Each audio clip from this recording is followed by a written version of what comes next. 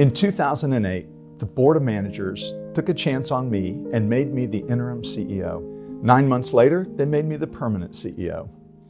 Every day I walked into this building, I tried to be certain that I was meeting their expectations.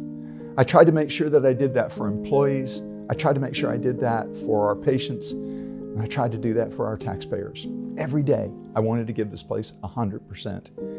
We came up with 3 basic rules, and those 3 basic rules changed our culture. We created pride. We created an environment that we could all be proud of. Every score we had increased. Everything that we did seemed to work.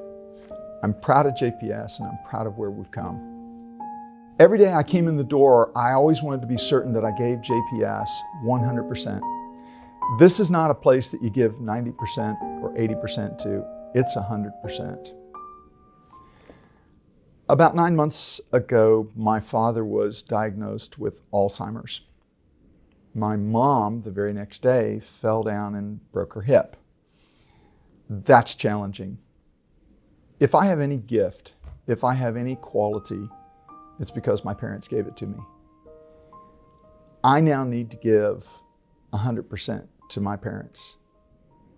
I know that I'm losing my dad, and that's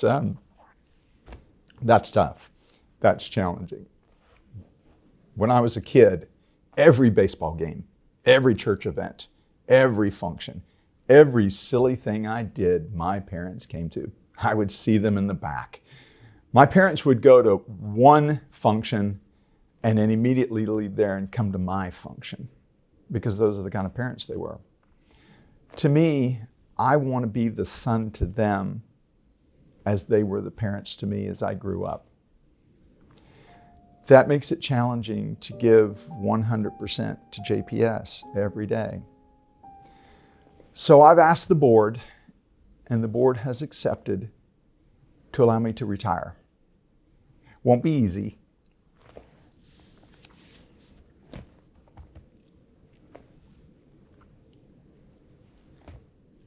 And there's no way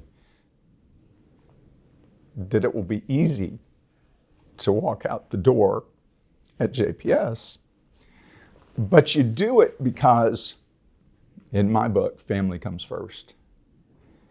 And that's important.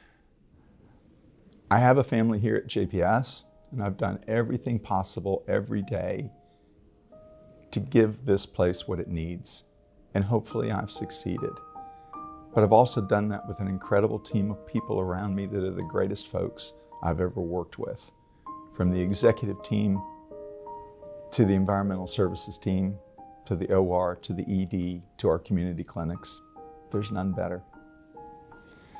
So in March, I will be retiring from JPS. And in the meantime, I will give JPS everything that I've got. I want to tell you how much I appreciate you. I want to tell you I love you.